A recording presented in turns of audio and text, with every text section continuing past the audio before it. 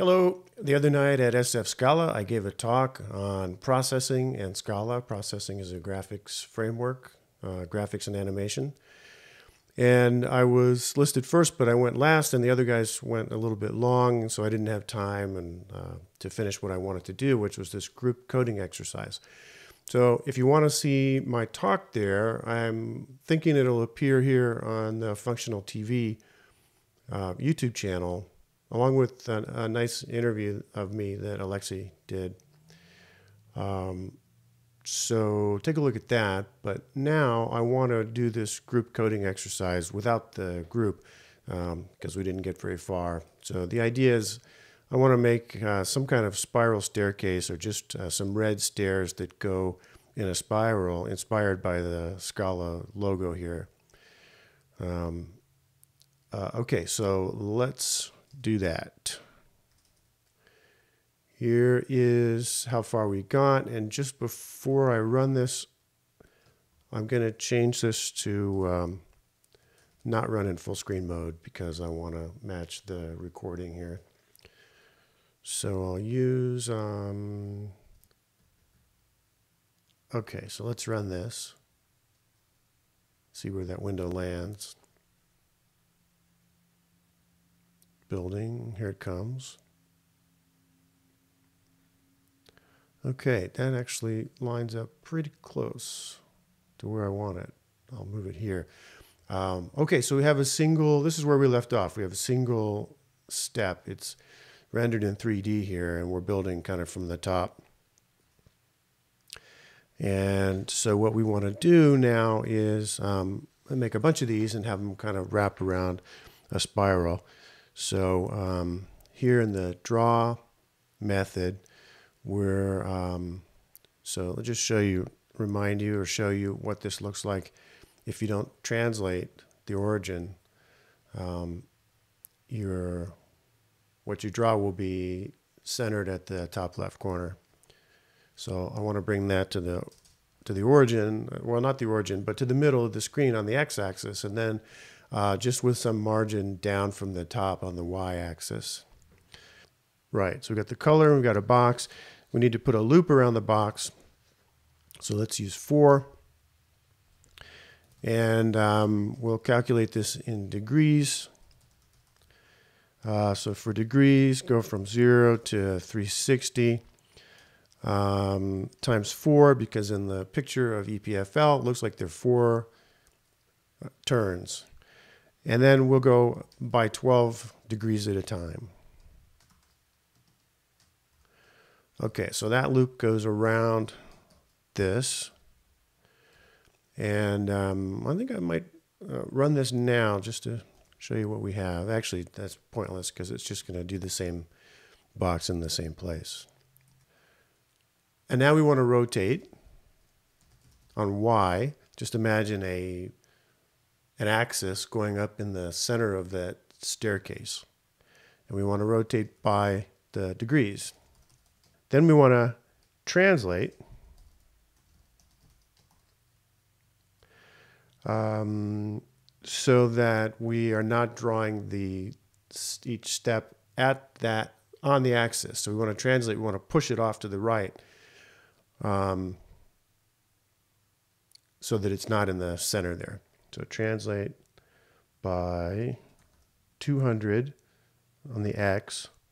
And then we're going to use degree, we're going to reuse degrees as a Y translation value. So as we go around 4 times, we're going to descend. And so rotate, and then the translate, and then the fill.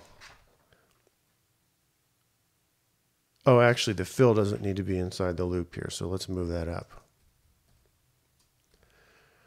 Okay, and there's one more thing that's missing that you're going to find out when I run it. It's going to look really weird.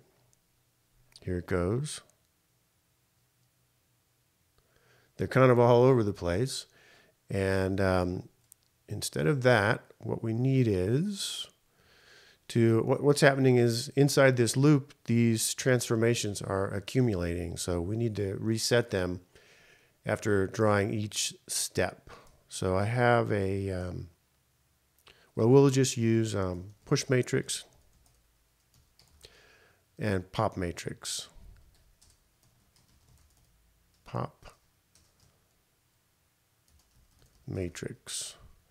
See if that solves it.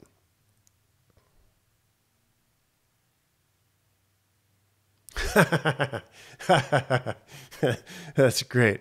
That is not quite right, but yeah, I mean, it does seem to be a bunch of stairs. They're more than 4 revolutions. Okay, I think, right. I see my mistake here. That was a fun one to make.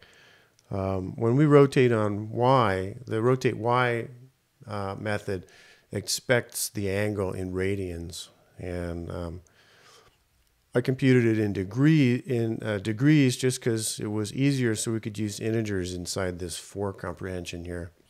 So let's turn the degrees into radians first, and there's a method that'll do that. And we'll need to get that from papplet.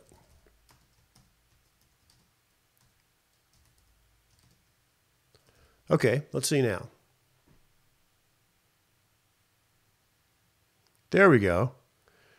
Okay, so that's kind of what I was looking for. And then just finally, I want to have the thing rotate on and off if you press the space key. Maybe I won't go that far, but let's turn on the rotation of the staircase in its entirety. A couple ways we could do it. One is we could have the rotation amount, the rotation angle be a function of what frame we're drawing. But then if we later add a feature where we can use the space key to pause the rotation, then that won't work. So I think we're going to go all the way with doing it by having a rotation variable. So let's create this here.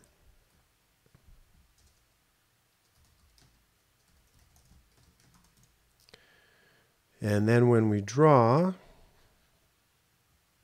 we are going to here increment our rotation value. And so this happens every frame, which is like 30 times a second. So we want to increase this by some fraction of a radian, some small fraction of a radian. And I think this should do the job.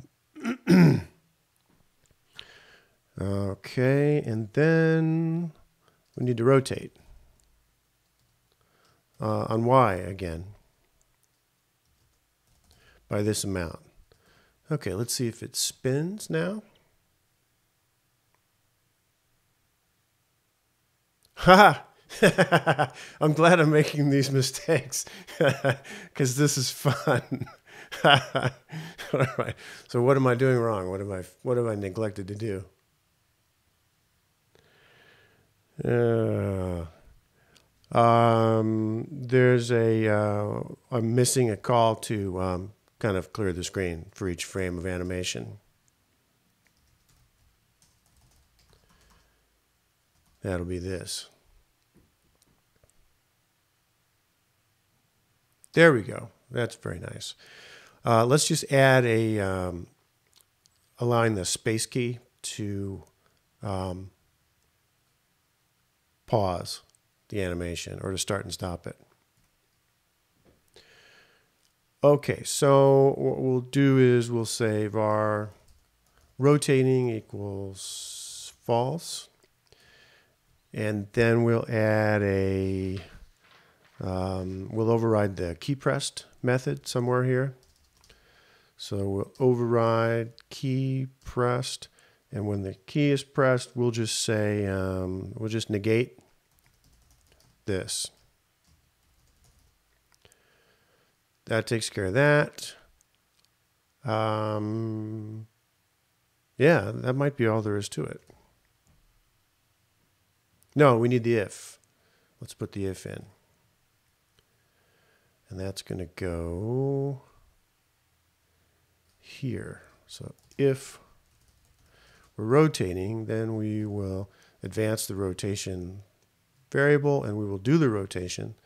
So if this works right, then we should be able to pause it and then have it resume from exactly the same point.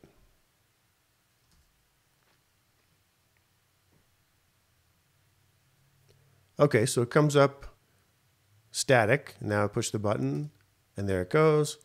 Push the button. Oh, okay, that didn't work right. It didn't pause right where it was. How strange. Okay, so what have I done? Oh, we always want to rotate by the rotation amount. It's just that to pause it, we stop incrementing the rotation amount. Good. Well, another learning opportunity from my mistakes.